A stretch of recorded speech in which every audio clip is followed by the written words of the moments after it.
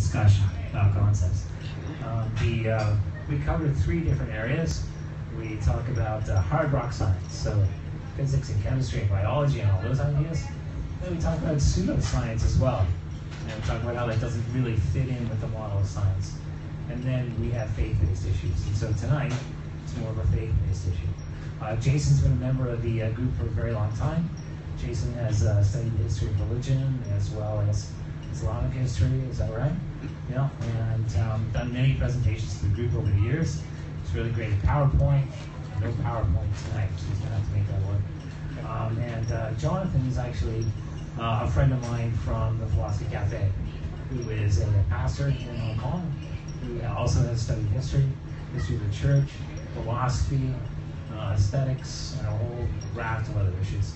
And so basically we're going to talk about that. I have no idea where this is going to go, but hopefully we'll keep it interesting. I'll do my best.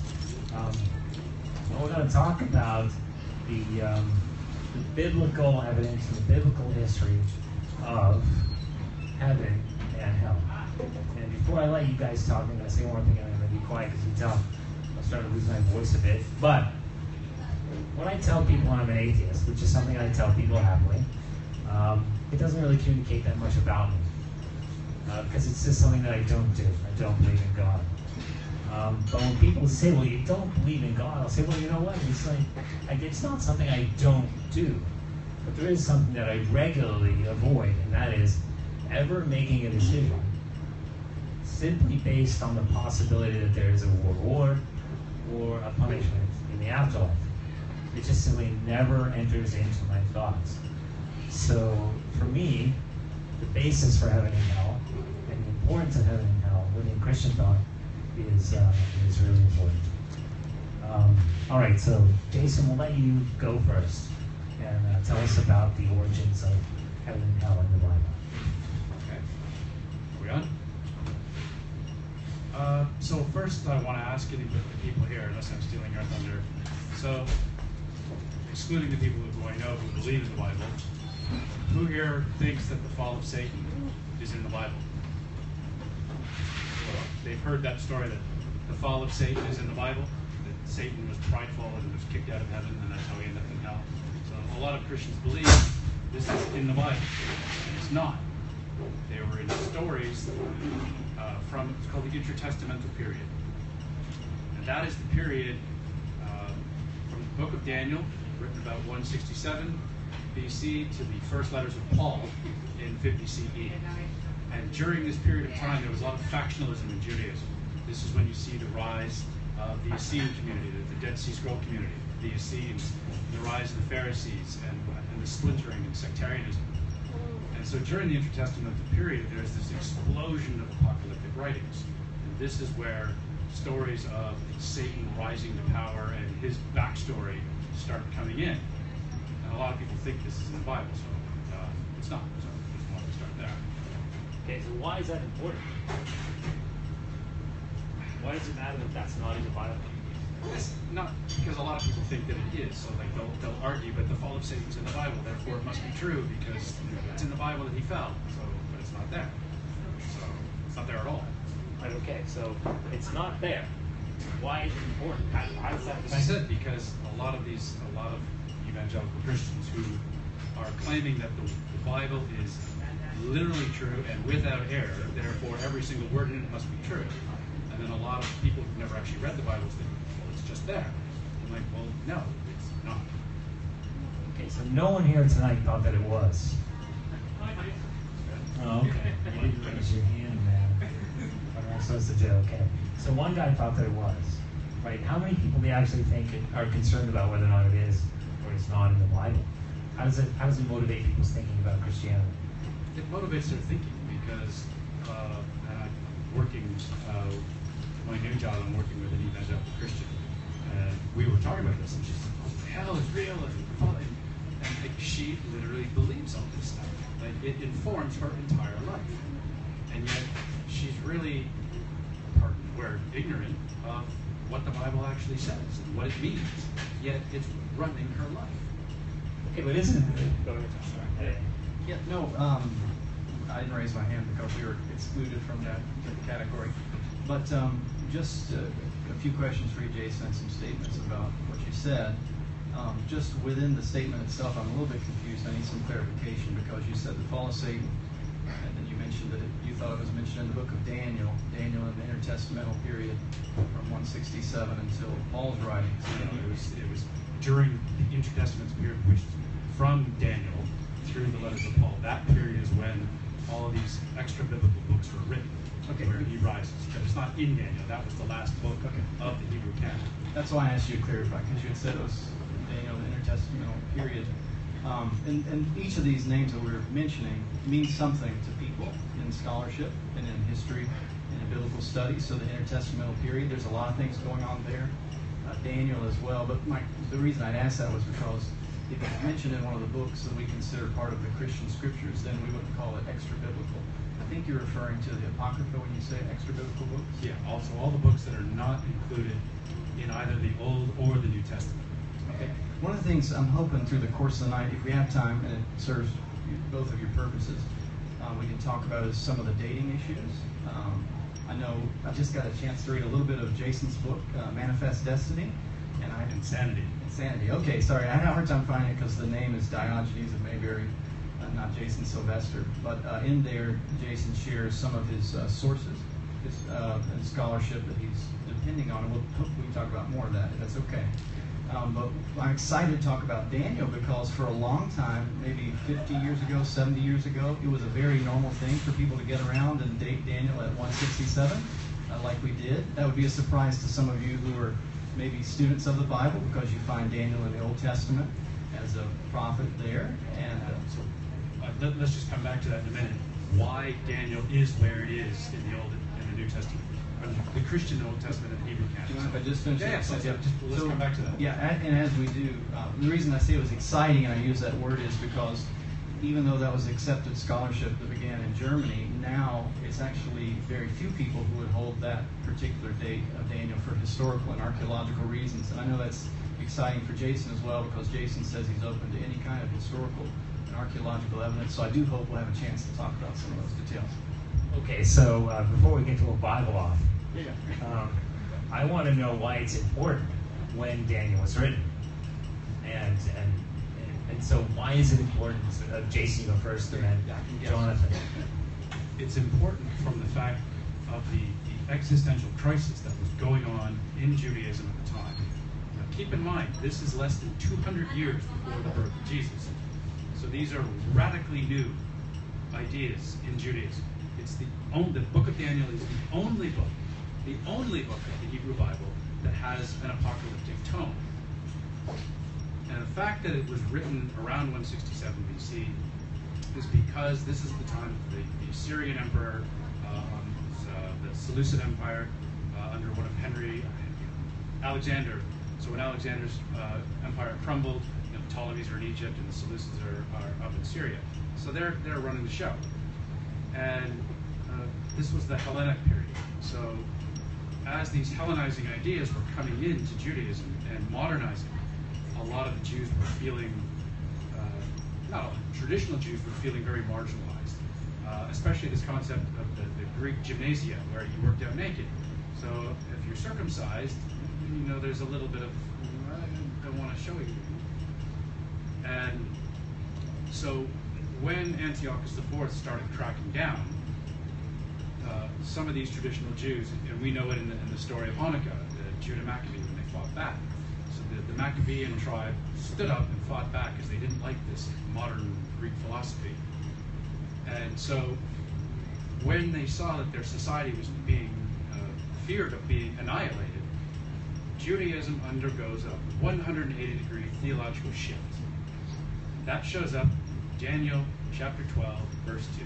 It's the only verse in the Hebrew Bible that talks about an afterlife. So it's very critical when that showed up. Okay, so can I borrow your mic? Just because I want to summarize, make sure everybody knows. Okay, so what you're saying is the book of Daniel was written in 167 BC. Roughly. Okay, so and it's fairly easy to date from the scholarship that that's where it came from? Yes. Is that what you're saying? Okay. And that's important because the Jewish community was going through a crisis. Yes. And so they started changing their theology and offering a bonus, right? To saying, hey, you stick with us, you get the afterlife as well. Is this right? No, it was more a change in the Messianic kingdom went from being here as a kingdom on earth to the Messianic afterlife. So it shifted that we're being annihilated, we're the chosen people. Shit, it's not happening, so maybe it happens in the afterlife. And that's why Daniel is important. Okay, John. Yep. No, and again, I'll let David corral me back to the thing that you want, but it's interesting to me because I think it is a skeptic setting. And so we had quite a long list of claims and statements about the Old Testament. So yeah, I think it's serving us well if we're skeptical about them.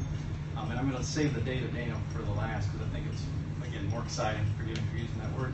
But people are really excited. Yeah, I'm excited. I'm the only one in the room excited about it. So whenever we talk about these things, I think it's a surprise to some people who have done maybe a little, well, not a little bit, but a lot of reading in the Old Testament to hear that Daniel chapter 12 and verse 2 is the only mention of an afterlife, which is not correct. Secondly, that it's the only apocryphal type writing, and it just so you know, where I am a pastor and where I'm a minister, we do a type of preaching which is expository. It doesn't mean it's right or wrong, true or false. It just means that we systematically go through the Bible verse by verse. And so for some of the folks who attend those services with me would be surprised to hear we're preaching through a series on Isaiah, which is another Old Testament book, which has apocryphal passages. Ezekiel has those passages. Joel has those passages. Amos, these are all apocryphal. Zechariah. Yes. So, and this is going to set up something which I think will be helpful for the discussion. These in the Old Testament, they talk about things in an apocryphal way, quite clearly, similar to Daniel, although sure, Daniel is the most extreme. And then when it comes to the afterlife, there are many, many other passages, and unless I misunderstood Jason or he didn't state it clearly, he said the only mention of the afterlife is Daniel 12:2. But what I anticipate happening is, if we start to go through the other mentions of the afterlife in the Old Testament, what we're going to hear is that since the afterlife is a late doctrine, those must be late texts. And you say, well, why is the text late? Because the doctrine's in it. And I think some of you would be able to see the circularity of that, to say that here's a doctrine we believe to be late. It's present in this Old Testament book. Therefore, that Old Testament book must be late. And you'd say, well, no, that's not a good reason. But that's part of what was very popular in German higher criticism. So just so we can be somewhat empirical, what do you mean by late? Because the number we've got here is 167. Well, in the system that's, I think Jason is a fan of, is it Finkelstein? Is that one? He's one of them, yeah. Okay. Finkelstein is the author that Jason seemed to be familiar with, but this became very popular with another scholar. I'm going to save his name for a little bit later. His initials are JW. He's not Jehovah's Witness. But in mentioning this scholar was very popular to say that all the texts that were very theologically developed with ideas that we consider current currency for Judaism or Christianity today, if you found that in the Old Testament, then that's late. And by late, in this system, that means in the Hasmonean period, the intertestamental period with the Maccabees. So, around 160, that era. Okay. All right. So to clarify, okay, so there are references to heaven and hell, but as from what I have read, Daniel 12:2 is the only one that specifically mentions a resurrection. And with resurrection, there's therefore something tied to that, and that's the afterlife. So here's a great... okay, so we're not going to do a Bible out right? Okay. As long as we understand each claim is not true because it's stated from the stage. Oh yeah, absolutely. That's always the case. Just because it comes from here doesn't make it true, especially if it's coming from me. You were close. Oh, yeah, no, just a quick note, just for an example, because it'll illustrate the point I said. Let's say Job, where he says, even though I know that worms are going to destroy my body and I'll be destroyed in the flesh, yet I in my flesh will be able to see God. And even though my body goes into the grave, I'll stand before him face to face. So that's a good example. That sounds like it. But here's the answer I'll go ahead and give you. That must be a late text. Yeah, okay, so again, I'm not getting you guys familiar with civil aviation or commercial aviation? The A380 was about 2.5 years late, right? We had people waiting in line to get this aircraft online, right? But who gives a shit? It's still a beautiful airplane. I'm not getting from you, Jason, the importance or the significance of the fact that these texts were late.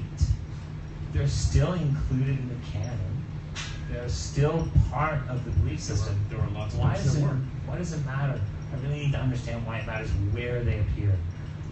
Where they appear in the book, or how they appear chronologically? Yeah, chronologically, yeah. So let me just jump back quickly, because I mentioned I would come back to why Daniel is where it is. So Daniel is widely regarded by scholars as being the last book written during this period of existential crisis around 167. Now, in the Hebrew order of the text, Chronicles is actually last, but it's not in the Christian Old Testament. It is Malachi, right? Okay. Why is Malachi last? Why have the order of the books in the Christian Old Testament been shuffled? And it was done for a very specific reason. That's because Malachi prophesies the return of Elijah.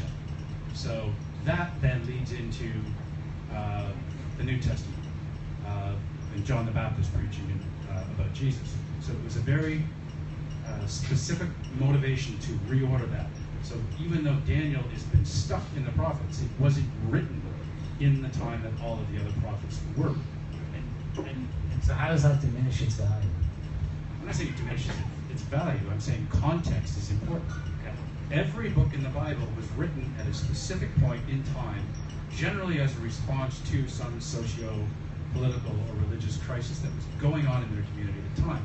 So if you're going to understand it, you must understand it in the context of what was going on at the time it was written, which is why the Maccabean crisis of 167 is very key to what was going on in their society.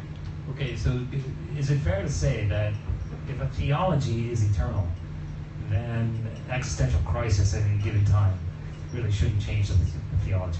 Yeah. We shouldn't be adding new ideas, right? We should maintain it all the time, right? As Bill Maher likes to talk about with the Vatican, this just in, right? Like the whole fish thing.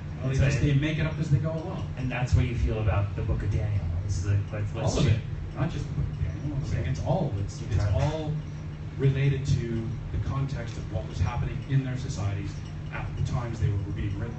From a Christian perspective, Johnathan, is there a concern about the time that these books were written, the order that they were presented?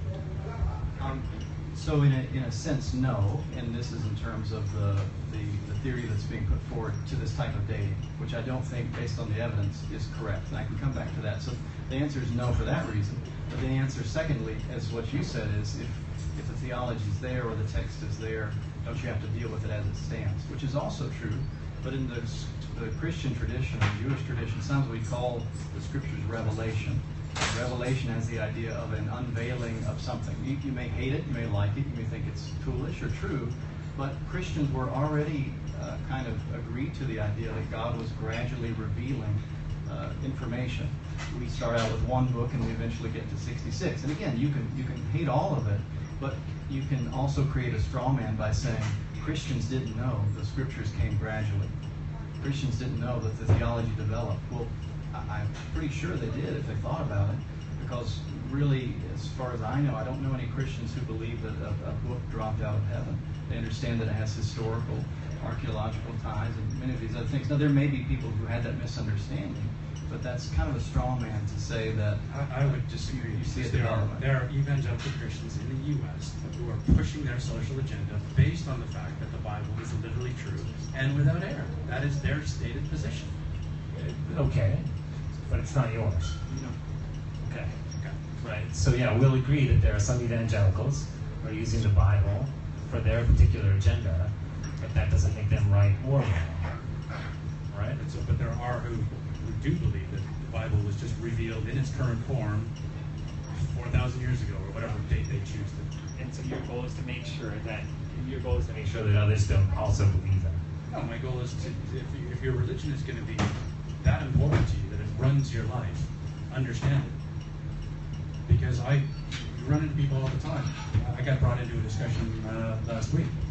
A friend of mine in the Philippines.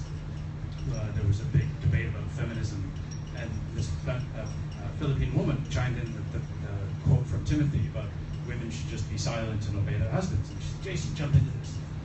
And I did. And she's like, why are women always... Yay, Timothy. Yeah, I'm like, well, one, that's a forgery. If you read Romans and Corinthians, Paul's praising women. So, which is it? Is Paul telling women to shut up, or is Paul praising women? So, read your Bible. Know what it actually says. So I think we found a point on which you and Johnathan probably agree at 100% level, right? if it's going to be your faith, you should know about it. Yes, Right? exactly. You should understand it, right? You should study. Yeah. Yeah. And what's your response to that? It's like I saw a good meme on Facebook about the Apple agreement. So the Bible is just like the end user license agreement. Nobody reads it; they just click, "I agree." So, but I think this is helpful because the statement is no one reads the Bible, and then we have folks, and again, you can disagree with us or say you don't like us, but I can tell you that I read the Bible, so that it's not a very strong claim, and I don't know that it helps your case to mock people in general when you may find that there's exceptions to the rules, and you may not like the exceptions, but they're still there. And again, the thing that's exciting about this is it's all very fact-oriented and historical and touching on evidences. It's not just some of the accusations about faith. I know in the preface to your book you talk about how the Bible presents itself in a way that causes you to be anti-rational. But I think when we talk about the dating of these books, that can be exciting because this is something we share as skeptics, is to say, well, let's talk about what the evidences are for these things. But how many Christians are actually doing that? How many are questioning and looking at the scholarship? I can only speak for myself, and I'm here to represent that minority, I guess. But you would be a minority, you would agree? No. No? Do you know many Christians that understand the scholarship? Yes. Where are they? Seminaries, universities, churches. Of the general populace, church-going populace. I'm not talking scholars who are in the seminary school. I'm talking the general church. So Jason, it sounds like you have some empirical evidence. Why don't you tell us the percentages? How many No, Christians? I don't know. How many? Oh, you don't know. But I'm just saying. He's saying most Christians do. I'm like, well, most Christians No, don't. I don't think he said most. He said there are lots who read the Bible. I would agree with you, but I find the same thing though for our philosophy as well. For our outlook on life, I talk to people who don't believe, who frequently don't have a clue what they're talking about, and they don't understand why they don't believe, and they don't know how the basis for it. But I think that's the case. Every organization in the world has people who are weak and don't participate in the way that they should. Just like in any religion, you've got people who are somewhere on the continuum of, devout fundamentalists to I'm just like an armchair Sunday, I go for an hour a week. And on that spectrum, they also have different level of knowledge as well. So my contention, and a lot of scholars' contention, is that the average Sunday church-going Christian doesn't know the scholarship that we're talking about. Excellent. And that's why you're on stage and they're in the audience. Right? And what I want to do is I want to use your scholarship to undermine Christianity by explaining to us why the Bible, in this particular idea of heaven and hell, is weak. So let's move on to hell. When does hell first appear in the Bible? It goes kind of hand in hand with the developments of heaven, because during this existential crisis, and they shift to their messianic understandings of a messianic kingdom on earth to a messianic afterlife. The ideas of hell kind of go hand in hand with that, because if I'm a good righteous Jew and I go to heaven, why should you get it? Or you beat your kids, you beat your wife. What are we going to do with them? So we got to figure something out. So Can you give me a book and a time?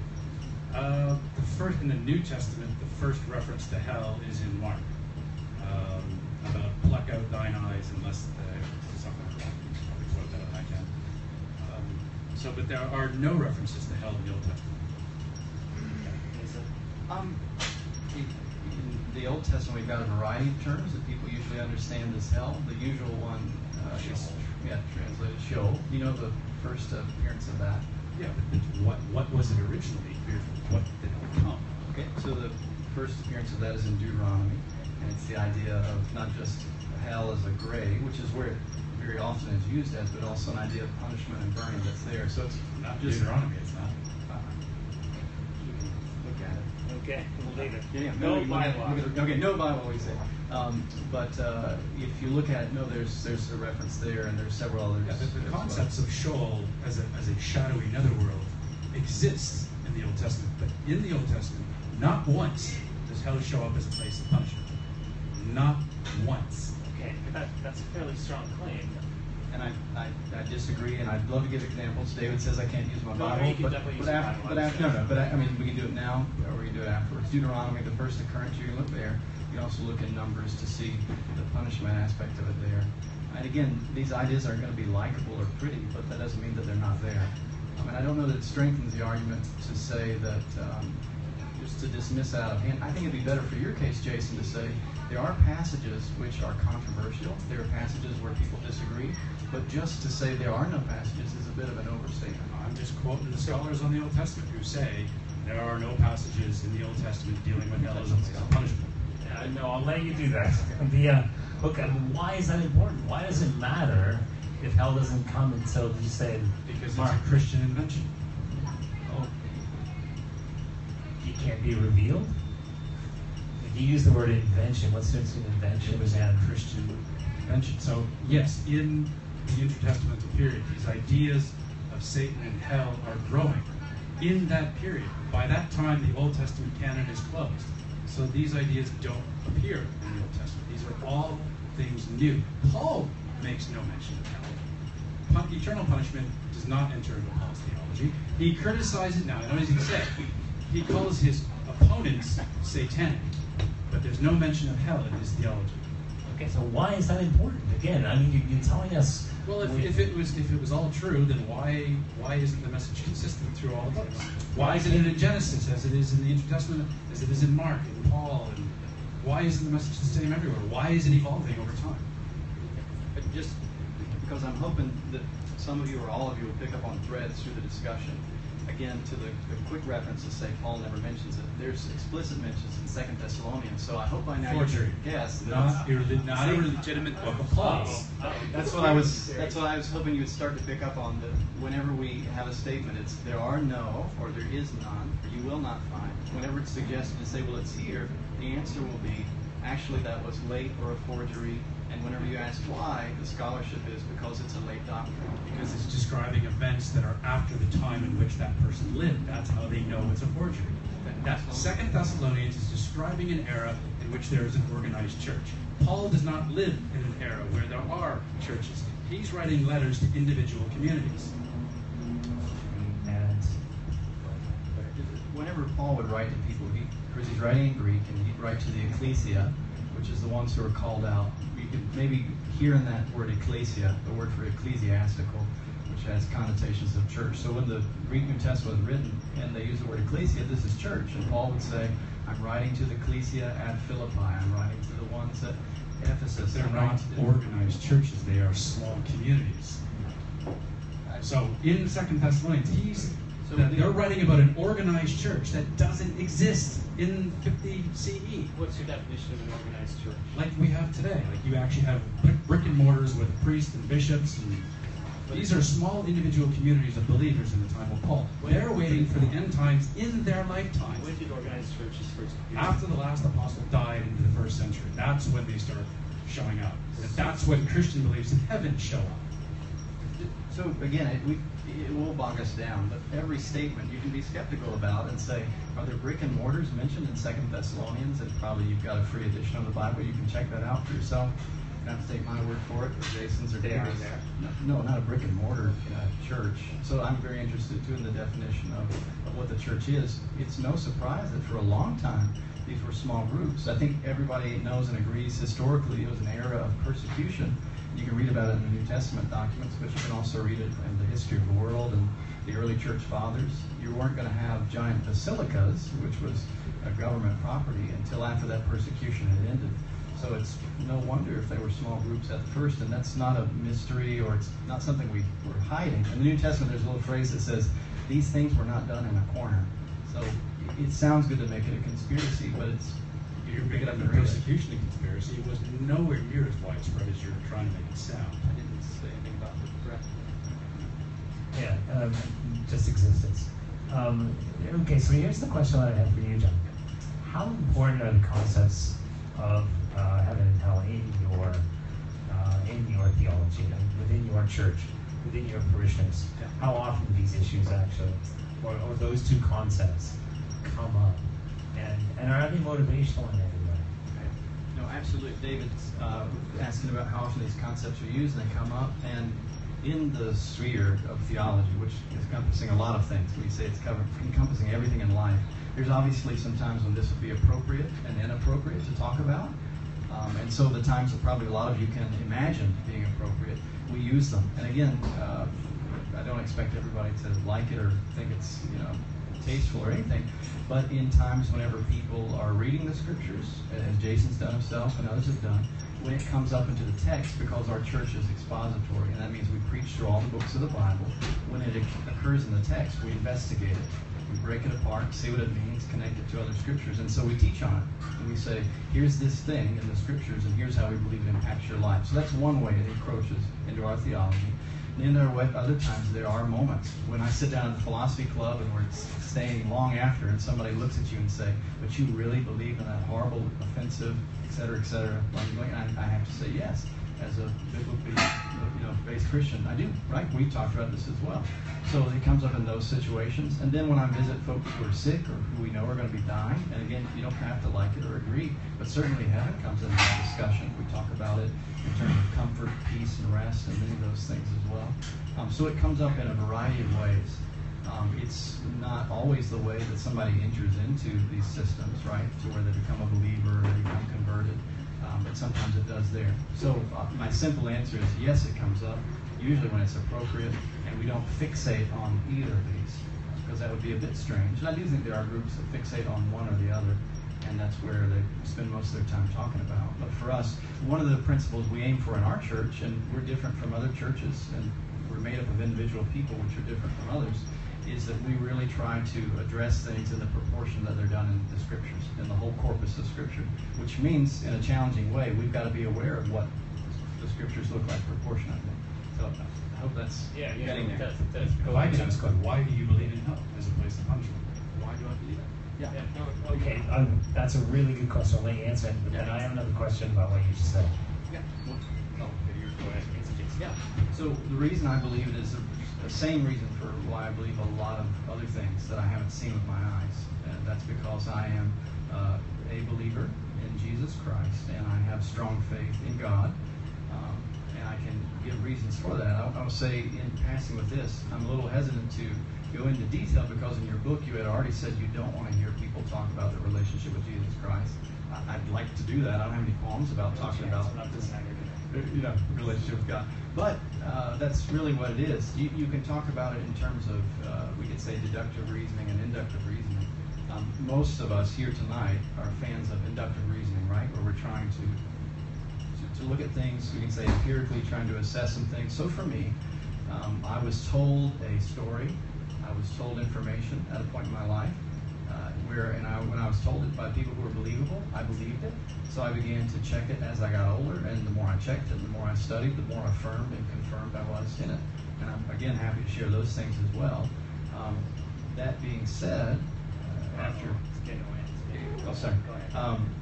that being said, it's a part of my belief system, and it's a belief system that's been confirmed many times in many ways. And I'm going to put on the philosopher's shoes here for a second. We all have belief systems, every single one of us, and we can talk about the rigors and scrutiny that we put those things to, but we all have them.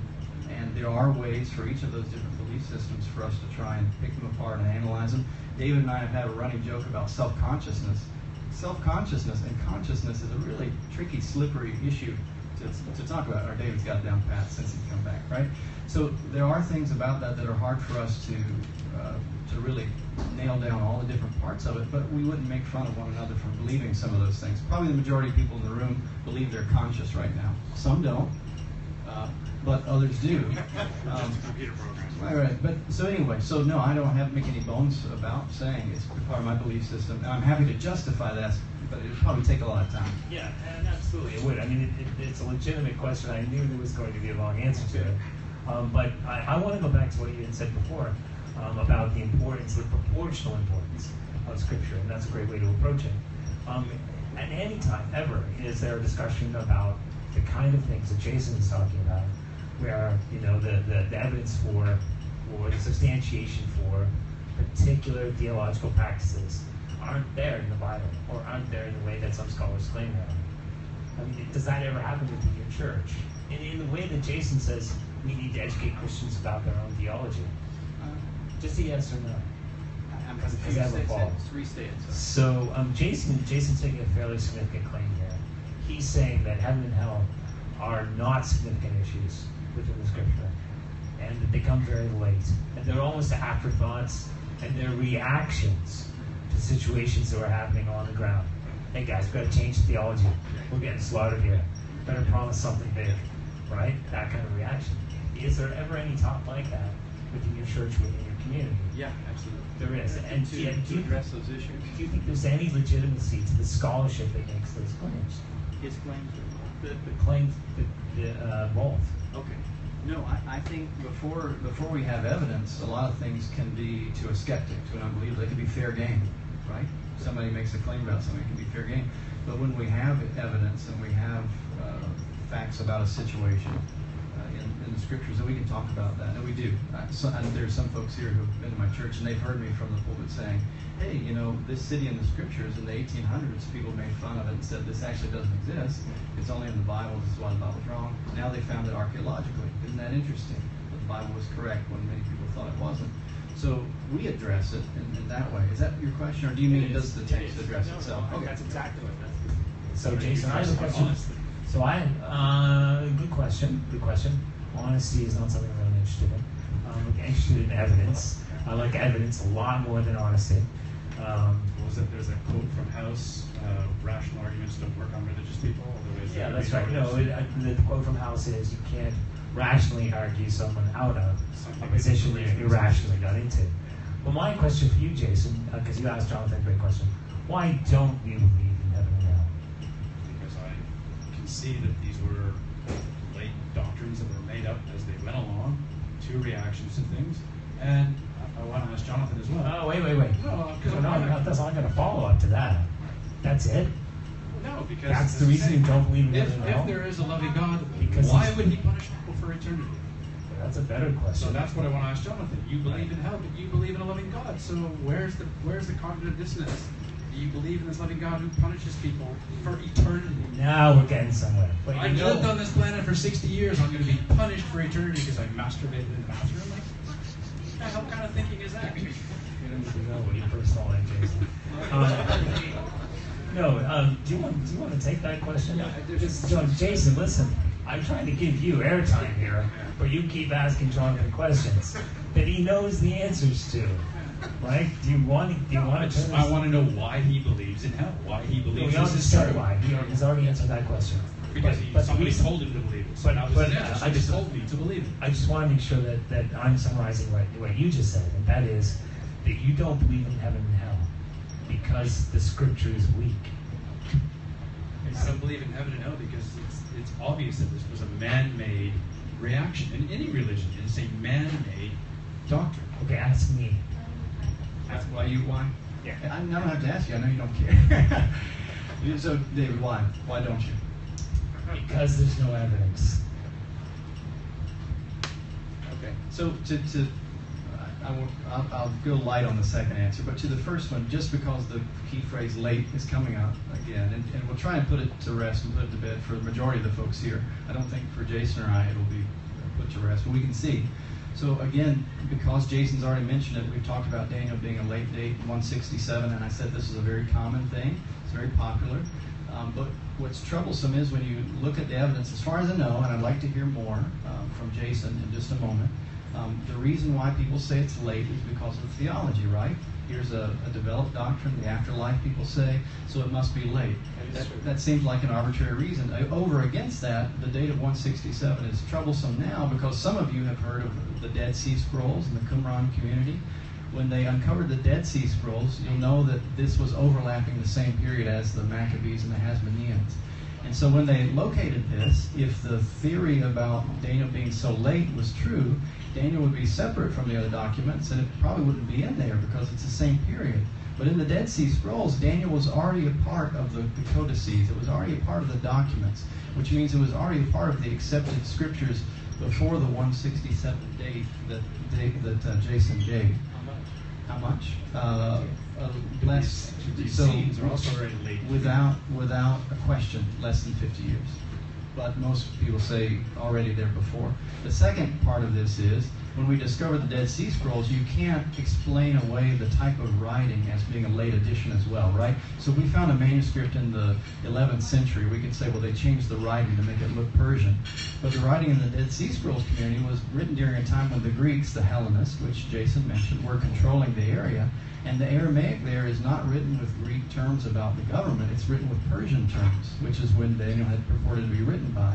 And there were Persian terms that people were skeptical about until they found them confirmed in what's called the Imperial Persian dialect. So the reason I'm mentioning this is, and you can look at it and say, I still don't buy it. That's fine, but what I'm trying to say to all of you is the accepted scholarship, because these are archaeological finds, are towards an earlier date of Daniel, and certainly against this view as proposed by other scholars like Finkelstein and some of the rest. So now it's the chance to say, well, do I date it late because I find the theology inconvenient, or do I date it earlier because all the evidence demands that I do so? That's a question that any of us can ask. You don't have to be a Christian or a non-believer about that. This is trying to weigh the evidence and trying to be rational about it. But the Essene community was also contemporary with Jesus as well. So I don't know if there's a hard and fast date of when they first appeared and when they went extinct. But this is all taking place, around the time of, say, 200 BCE up through, say, 50 CE. Okay. So yeah, so the book of Daniel could have been written and incorporated by the Essene community. But these aren't, this is not if the world is flat or if we really walked on the moon. We can actually check and see that people have dated the materials with radiocarbon dating. They also have textual scholars who are not all believers saying these are the dates of the documents. And these things are what we call peer-reviewed. And trust me, because I have to go through this for journal submissions. You send out your information to the world of scholarship, and everybody is not the same belief that you have, and they assess it and decide if it's right or it's wrong, if the evidence supports it. That's what they did. It's not just some crazy pastor up on a stage throwing this out. So you can say, yes, the Essene community extended for a long time. We could probably find some Jewish sects that are similar to the Essenes even now, but that's a separate issue from the dating of the manuscripts. So what date did this manuscript from the Essenes, when did they date it to? For Daniel, they dated it from, I believe it was 160. The reason I kind of smiled when you said 167, because that's really inconvenient. I was going to give it 50 years. It was, as I remember, I've got it written down. It was within 150 years of the beginning of the Maccabean period. But the date was 160, one of them was, and that's more inconvenient for the Maccabean hypothesis than even what I was willing to give. Because you're always trying to give your opponent the benefit of the doubt and say, well, it could be this, balance what you want to say. But it's not looking good for that time. So it's around 160. So that's later. No. So it could have been written in 167, and by 160 it's been included by the Essenes. So the argument's in my favor. No, not for, I don't know if anybody here does studies in history, but 7 years is not the amount of time to get something invented and then put into the accepted Jewish canon of Scripture. This is just a given. I'm not saying it was accepted by the Jewish canon. I'm saying by that point, within 7 years, the Essenes had accepted it into their theology. That's all the point I'm jumping on. You made. I'm not saying it was accepted by the Jews as a canon. I'm just saying it only took 7 years for the Essenes to go, oh, hey, this kind of jives with what we believe. We're going to take this. But I'm not quite sure about how this is a problem. Daniel still comes before the Essenes did it. No, what we were saying is they're dating the document within, I was going to say within 50 years, right? Now we're saying within a decade according to Jason's dates. And historically, you don't look at these time overlaps and say that it was invented during that period. For instance, we have Caesar's writings. There's a gap of about 1,500 years. We have about 10 manuscripts. There's a whole lot of time there for us to say somebody invented this. But as historians, we say that's artificial, that's arbitrary, unless you have evidence, apart from an argument from silence. You don't just pick a date when you think it's convenient to invent a story. So, I'm not picking a date. I mean, this is what scholars are saying. This is when the Maccabean revolt and the Seleucid crackdown took place roughly in this period, and it was around 167 that Daniel was written, coinciding with these events. Okay. So the Essene community would have been going through the same shitstorm and would have gone, oh crap, this writing kind of appeals to what we think. And you're saying no. No, I'm saying no. I mean, we can say it many times, but unless you have evidence for it, we can say a lot. Can we do the same thing with the entire Bible? Probably, as we took the time tonight, we could do it for a lot more than you would expect. But I could say this: we can do it for the Bible many, many more times over than we can for any other piece of ancient literature. And that's not a biased or controversial statement. It's a recognized statement. Because it's been part of the culture for 2 or 3 So, days. for instance, Jason likes the name Diogenes of Mayberry, and I was excited because I thought you were from North Carolina. Mayberry is based off of North Carolina, where all those idiots are from. That's where I'm from, right? So Jason calls himself Diogenes of Mayberry, and I believe this is Alpha Diogenes of Sinope, right? Yeah. Cynic? Okay. But So Mayberry, because I was writing during the Obama first presidential when McCain and the Christian right kept harping on small town American values, small town American values. So that's when Mayberry popped up. Yeah, a good analogy would be, it'd be like me being St. Paul of Toronto. So Diogenes of Mayberry, when you talk about Diogenes, you look at who he is. Diogenes himself, we don't have any extant existing writings of Diogenes.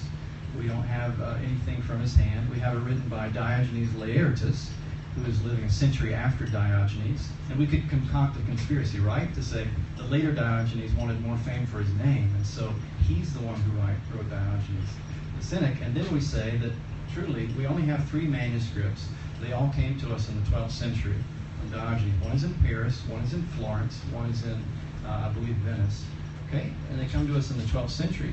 So in this, you've got a whole lot of flex and play to create a conspiratorial theory about why and when and who wrote Diogenes and how it was to resist the Florentian traders and a lot of things like that. But it's just not legitimate in history to do that unless there is something explicitly saying this is why it was a forgery, this is why it was written. And with Daniel, they always say is we don't like the afterlife being so early in the Hebrew scriptures. It sure would be nice if we could put it in the Maccabean period.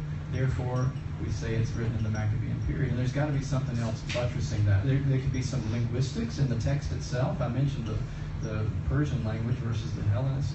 There could be manuscript evidence. There could be a lot of other things, and we just don't have that. So I'm okay with coming up with all kinds of stories, but it would be encouraging for your case if there was some strong evidence to back it up, other than higher criticism based on inconvenient theology. Where's your evidence to prove that I'm wrong? The onus is on the person making the claim. The vocabulary.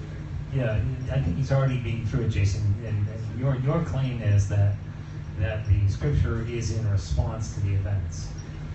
And is there any evidence to indicate that it is, other than correlation? I mean, these events, the date that you put on the scripture is at the same time with these.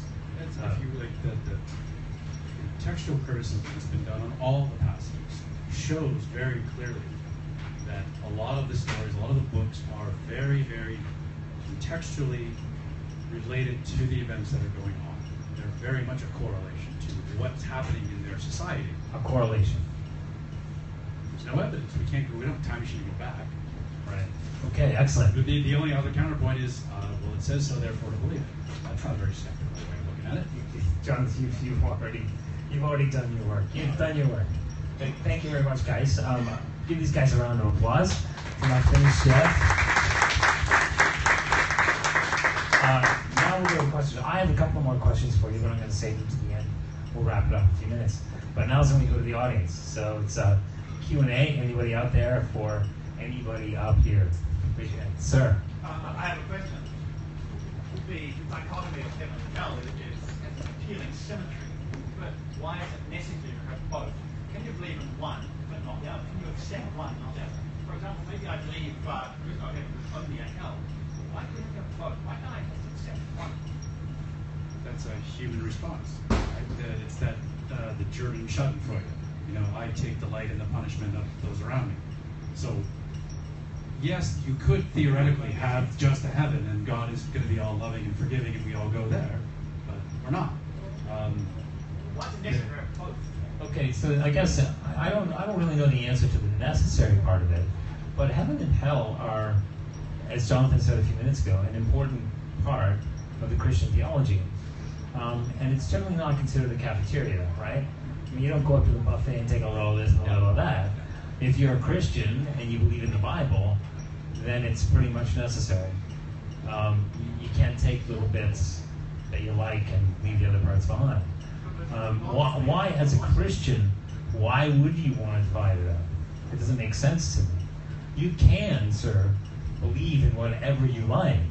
If you'd like to go home tonight believing there's a heaven and no hell, or maybe your objective was to go the other way around. Not sure, but that wouldn't be Christianity. There's a good quote I have from Rabbi David Wolpe from the Zion Temple of Los Angeles. When I was researching, I emailed a lot of these scholars, and he's one of them. And he says that there's a compassionate Christian Catholic bishop that I know, and this goes back to Jonathan's point about having to believe in hell because it's there. And he says, I'm required by doctrine to believe in hell. However, I'm not required to believe anyone is actually there. What are you going to say? Well, why is it necessary that Sure. No, I think David spoke as a great Christian there, in reference to the scripture. So that's one very simple answer, is to say that for a certain species of Christian, they're dedicated to whatever the Bible tells them, right? So that takes care of one aspect. But no, to your question, certainly there are a plethora of people who don't believe in both. There's some who do believe in both, and then there's some who believe in one or the other. There's plenty of folks who believe just in heaven alone. I don't know if you want to take the French existentialist Jean-Paul Sartre literally, but he said hell is other people. And so he believed he was living in hell, and everybody else was too. So no, there's a lot of people who do that. A lot of folks get rid of the idea of hell because it's very offensive. But no, David already answered it. For a species of Christian, we believe it because it's written in God's Word, and we have other reasons for believing God's Word. do Mormons believe in hell? Yes, well, sort of. Sort of. Okay, we'll get the sort of answer later. Okay, excellent. Next. Can we save you for the end? I know, it's just a short question. Go ahead, Rashid. Why Christianity is considered a monotheistic religion? Why is it not a polytheistic religion? And are you referring to like the saints and that sort of thing? No, I mean, what I'm referring to explicitly is the Trinity concept. Okay. So, you have a God that exists in 3 different forms. That's a good question. But then, like, these gods, they act independently from each other. Right, sure. How important is it, too, as well? I'd like to know, why does it matter because if it's polytheistic or monotheistic? Yeah, because in terms of why it matters, again, I say because I'm told that it matters, right? And again, I've go ahead and committed myself to this system of theology, which I believe for various reasons from the Bible. But in the Bible, it presents this idea, which I agree with you, is quite challenging and confusing, right? And we could talk about it a long night to hear, but because the Bible presents both. The Bible's quite explicit in the Old and the New Testaments. It says you have one God, but then it also talks about this one God existing eternally in 3 persons. And you say, well, that sounds confusing. Is it 3 gods? No. Is it 1 person? No. And again, I'm agreeing with you. This is quite confusing. But there's the reasons from the Scripture, and there's theology to explain how and why. And we can talk about it. I don't know if it's going to serve the point. But again, the reason for the importance is because that's how we're told who we're told that God is. When we look at things, we say to ourselves in 2 senses, does this correspond to reality? We can test those things and look at them. And then we secondly say, does it make sense rationally within? And the Trinity idea is one that really stretches the mind rationally. But if it so happens that there is a God, he gets to be any kind of God he wants to be. And we've resigned ourselves to that. That's another example of theology evolving, because the early Christians didn't believe in the Trinity. This comes about later. The codification of the doctrine of the Trinity comes about in 324, 300 years later. And it's only in Christianity today because they wanted the Council of Nicaea. And do you think this undermines the validity of theology? Yes. Because these ideas come later. Because it's not consistent. If it was truly the revealed Word of God, it would be consistent throughout time in every book, and it's not. And I want to just come back to one point. You say you believe in hell because you're told to believe it, but then you just said it's offensive. So if it's an offensive concept, why don't you challenge what you believe? Yeah, that's an excellent question, which you're not going to get to answer because it's the audience's turn. Okay, we'll come back to it. All right, go ahead, audience, right here. In a broader sense than just limiting it to Judeo-Christian beliefs, in taking religions in their thousands across the planet, how common are heaven and hell? Is it something that almost every religion has an equivalent? In the polytheistic religions, there are gods like Kali and Shiva. You have gods and goddesses of destruction, but they're not evil. Only in a monotheistic religion do you have to have blame for God. You can't blame God for evil. Therefore, you must have a polar opposite to project onto. So in the polytheism, the what would be considered the goddess or goddess of destruction isn't considered evil. You just answered Yeah, my question. but Just answer my question. Within Buddhism, I mean, or the concept of reincarnation, I mean, you're going to be reincarnated as a flea. I think that's meant to be their form of hell. And if you're going to get to nirvana, that's their form of heaven, right? So I mean, it's there within a lot of theologies and philosophies that you wouldn't think it was there. Yeah, just to affirm what David's saying is, and again, what Jason's saying is quite confident and bold, but you can check it for yourself. You can do a study of philosophy of religion. This semester I'll be teaching philosophy of religion in Kalimantan at one of the universities. There are plenty of other religions that believe in hell as well. East Asia, you have the later Buddhist development, but even the early ones as it comes from India, you have belief in hell, and you have even depictions, paintings on caves and manuscripts and documents. And this is so far separate from the Middle East, there's no chance for people to say there's some kind of conspiratorial collusion going on here. So no, there's a lot of other religions that have ideas of heaven and hell. So it's been a common element in developing a religion to have the idea of rewards and punishments that you never actually have to deliver on. Yeah, I think that's a long-standing concept in religion, is this idea that we need to explain what happens next. And some explanations have gotten fairly elaborate, and others have been fairly simple. But people often refer to Christianity as a cult of death. And it's this whole idea that what happens to us when we die, or when we end this life, right? So it's very, very common to try and explain. Well, and use it as a promise for good behavior. Not so much. That does happen, but In the Christian idea of hell is a doctrine of terror. As I mentioned just briefly earlier, the earliest Christians living in the time of Paul believed that the kingdom of heaven is coming in their lifetime. There was no need for heaven and hell because the kingdom was coming. If you read Mark 9, ye shall not taste death till my Father's kingdom is come. They don't believe in an afterlife. They don't believe in heaven and hell. They're waiting for it to come in their lifetime. When the last apostle dies and no big fireworks, that's when Christianity starts evolving into the idea that just like Judaism, the Messianic kingdom is in the afterlife. It's a response. It's a reaction to a reality. Okay, another audience question. I'll go and make Jason answer first this time so you can respond. Go ahead, Steve. I'm seeing contrasts of words. A lot of times kingdom of God gets switched with heaven, and Jesus often refers to the kingdom of God. And I've heard both Jason and Johnathan referring to the Bible as the Word of God. Jason obviously denying and making issue of consistency. But it's interesting, the Bible never refers to itself as the Word of God. It refers to Jesus as the Word of God. And I'm constantly amazed where the arguments often get centered on the validity of the Word of God, and yet the Bible itself never refers to itself as the Word of God. It only refers to Jesus as the Word of God. Okay, so the guys in the back, did you hear what Steve said? Okay, so I'll repeat it and just make sure I say it right. Steve is concerned about the fact that Jason's making claims that evangelical Christians say the Bible is the Word of God, the Bible is the Word of God. And you have said something similar as well. You talked about the kingdom of God. But in fact, is it true, guys, that nowhere in the Bible does the Bible proclaim itself to be the Word of God, but instead refers to Jesus Christ as the Word of God? Well, he's referred to as the Word in John. One of the final quotes I use in the afterword of my book is one of the Old Testament scholars I used a lot. It was John Collins, who's a professor of the Old Testament at Yale. And he says this monstrous imposition on the Bible that we shouldn't criticize. Look, Jacob argues with God and wrestles with God, and numerous other examples of people questioning the Word of God. So it's this modern concept of theology in today's world that the Bible's off limits. We're not supposed to critique the Quran. He says nowhere in the Bible does it say that. It's fair game in the Old Testament for people to challenge God. But the kingdom was a concept that rather than heaven, that God's kingdom would be manifest here on earth. And Jesus himself said, "Look around you, for the kingdom is now."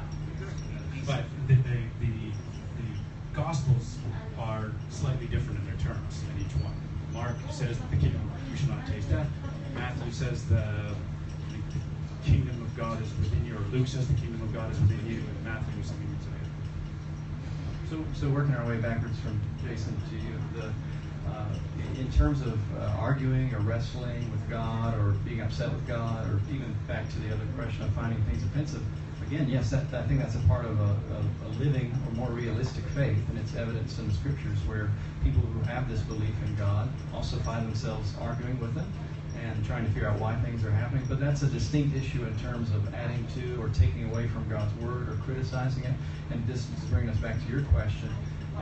I'm sure I did say Word of God. I know I said canon. I know I said the word corpus. And these are just terms to refer to the body of Scripture. There's another term. Scripture is another. The Bible uses terms like Scripture, the law, the writings, the prophets. And these are various Greek and Hebrew words underlying those. But no, certainly in the Old Testament and New, there are places where the Scripture is referring to itself. If there are passages where it says, make sure nobody adds to this, make sure no one takes away from it. Jesus was fond of saying, if somebody's coming to you and they're bringing some information, what you do is search the Scriptures and find out if these things are actually so. So that's referring back to the Scriptures as well. So they do refer to themselves. And whether they refer to themselves as the Word of God doesn't mean that they weren't ever thought of as a unit, that they weren't approved of one another. Peter has some very interesting writings, and some that are hard to understand, but so does Paul. And Peter refers to Paul as well, and he says, listen, people are taking Paul's words, and they're mixing them up, and they're confused about it, and they do this just like they do all the other scriptures. So you've got this, intertextual reference as well. So it's there, but I agree with you, you're right. We don't have it in the same, nowhere is there the Holy Bible referred to in the Bible, but that's to be expected, I think. Thank you, guys. Mr. David can add something. No, you already went, man. A little bit. Let's get somebody else. Somebody else. That was a good question. Come on forward. Go ahead. Jason,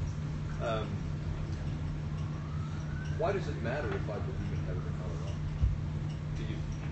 Because, as I said, hell is considered a doctrine of terror. He used the word offensive. So it's offensive to me that people are going through life terrified of a non-existent place. This doctrine of terror that's used to punish people. I find that personally offensive, that people have had this inflicted upon. One of the examples I use, and Sam Harris uses it, I think in Letter to a Christian Nation. In 2007, the Catholic Church finally repealed this idea that babies who aren't baptized go to hell, after like decades of research, because apparently the Catholic Church has nothing better to do than sit around and debate whether babies go to hell or not. And you can think how many parents through the last, because this came about through St. Augustus, so around 400. So you think like the last 1,500 years, how many parents suffered needlessly because their children died before they were baptized? And that I find really, really offensive, that these people were put through that. So that is why I care about you, because you're my friend. Do you want Johnathan to answer that as well? Good answer, Jason. Good answer. Yeah, just to hop in on that as well, I'm pleased that Jason had mentioned Augustine. I'm not quite sure that's where that belief began, but it's very helpful because the doctrine of original sin came from St. Augustine. What Jason's talking about with the babies in hell and things like that being offensive, I agree again once as well, but it's not in the scriptures, and we're talking about the view of the afterlife in the scriptures. So again, I think I commiserate with the answer, but it's a bit off topic to bring that up. So I can understand it being offensive in general, but it's an odd illustration of the sure. Augustine was promoting his doctrine of original sin. He was challenged by another bishop. Well, what if babies go to hell? Augustine had backed himself into a theological corner and said, well, then they go too. And that's where the idea of purgatory and limbo come. The Catholic Church starts evolving all of these get-out-of-jail-free cards.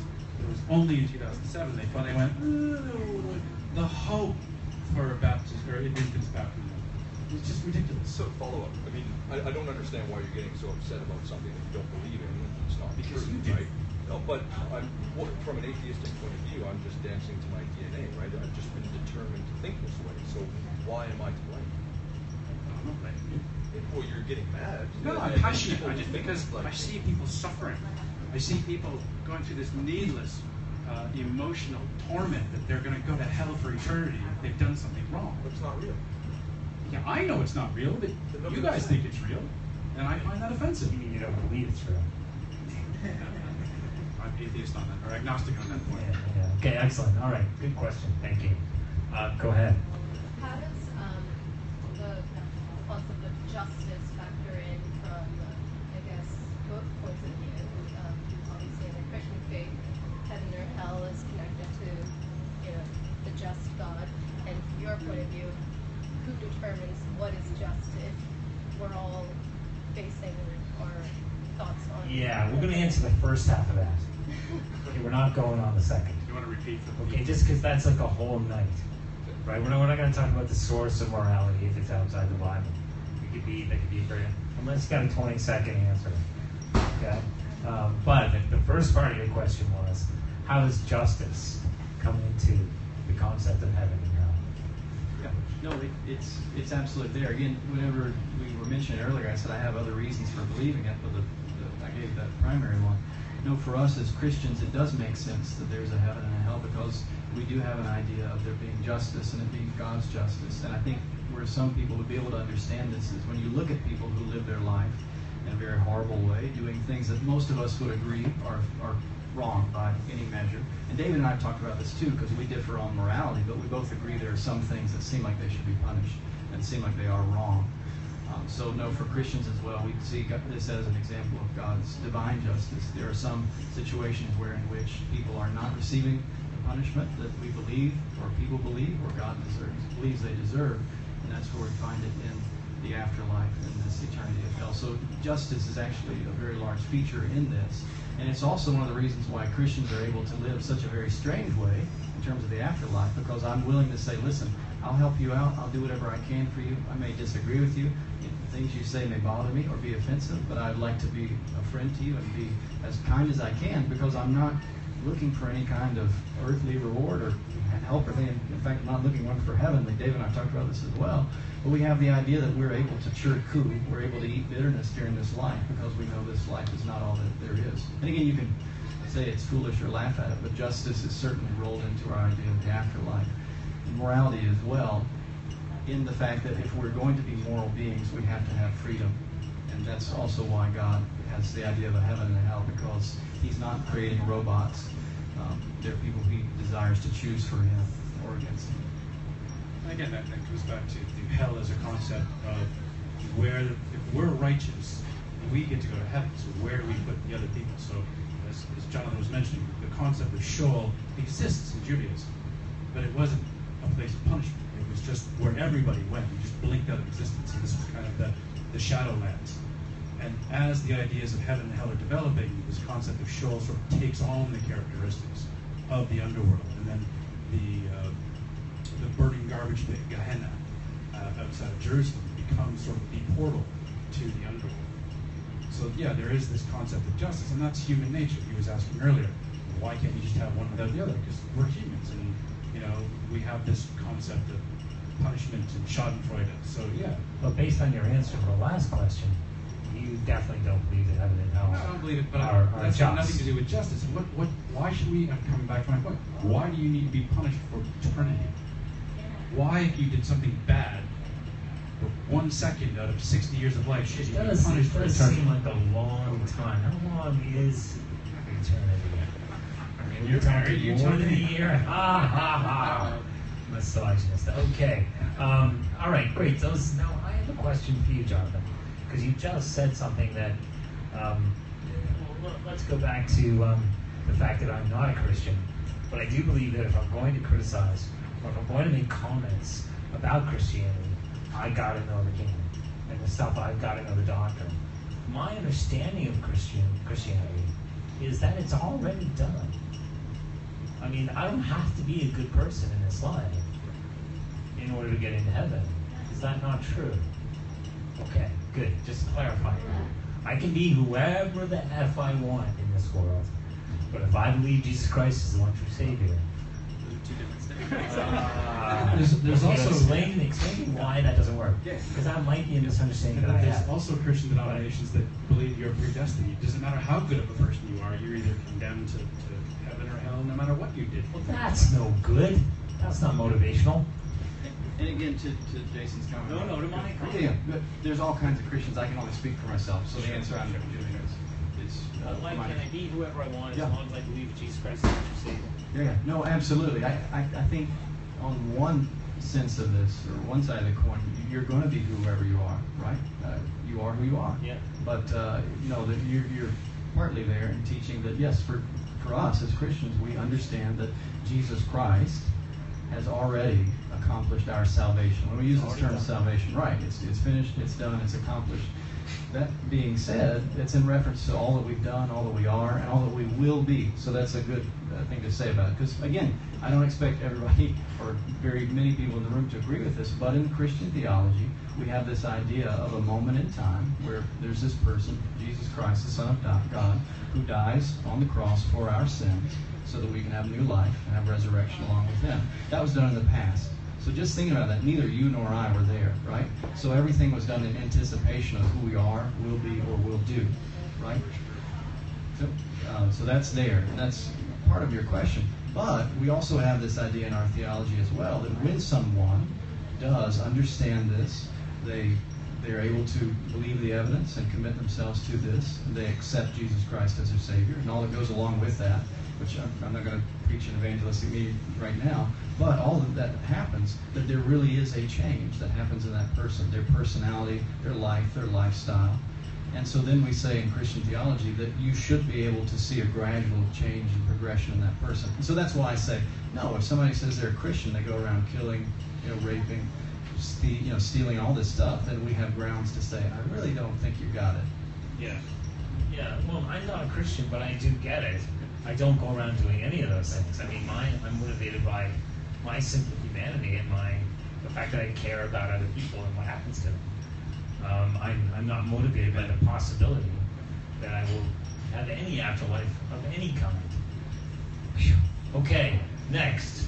Can I add something, please? Sure. No, after this guy. Go ahead. What's the basis for proselytizing faith, or spreading the word of God? What is the basis for what? Proselytizing? Yes, sorry. That's it. Evangelizing? Yeah, basically. Numbers, back, baby, numbers. back parts of other faiths. Some. I think evangelizing is part of any kind of activity in Judaism existence. has no evangelism. Doesn't Judaism doesn't evangelize. Is that true? I don't believe it's true. Okay. I don't think Buddhism does either, as far as I know. Islam does. And again, we're talking about Online. groups. We're talking about groups of people as if they're a monolith, right? Yeah. So it's going to be very low-hanging fruit to say there are some Jews who do, there are some Buddhists who do. Sherry, But as an organized religion, they don't. is he right? There are certain aspects, like Chabad does, but most traditional conventional Judaism does not. You know who doesn't evangelize enough are the Mormons. Those guys got to get out there, man. That religion is dying. Those guys should be knocking on doors. David had the correction that the Chabad group only proselytizes to other Jews, not to convert others. They don't really want to expand. They don't want to expand. But The idea behind it is fairly straightforward. Organizations die if they don't have members. If you guys didn't show up, participate, ask questions, support me, I wouldn't keep doing this. I might, actually. I like it a lot. But we're going to wrap it up for tonight, okay? Thank you. Oh, no, Raj, you got one more. Go. Sorry. When did the concept of sin came into existence? Because if I'm following your conversation correctly, I mean before the Christianity came into existence, the most of the Jews, they were only, they were living under this. way before that. Yeah. There's evolutionary psychologists. Yes, but my question is. Interesting. Yeah, I know your question is when they show up. No, sorry, that's not my question. Oh, wait. So, because, according to the Jews, they were already God's chosen people. And, I mean, they did not have a concept of sin at that time. What they believed is that if they do something bad, God's going to punish them. But hell did not exist at that time. And they already believed that whatever they do, because they're already God's chosen people, they're already predestined to go, I think, to... Okay, but your question essentially is, when did the concept of sin came into theology? Yes, and because Always been there? Well, it shows up in the story of Genesis. because this does plays part in the creation of heaven and hell. Yeah, no, hold on a second. I mean, I think... That's I want to refer to people in the audience, but I'm thinking No. I mean, like, how did it came into existence? Yeah, I mean, They in already, chapter 1. they already know that God. Eat the apple. He went and ate the apple. Yes, but I mean, when did it exactly came into existence? That's If it, you right say there.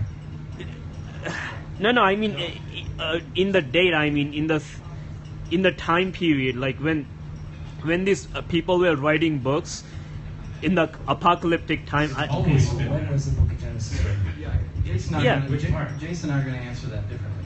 Jason's got his own dating method based on the books he's read. At least I've read more than one. Just reminding me of my last question. David, do you think I've read more than one book? I'll let you.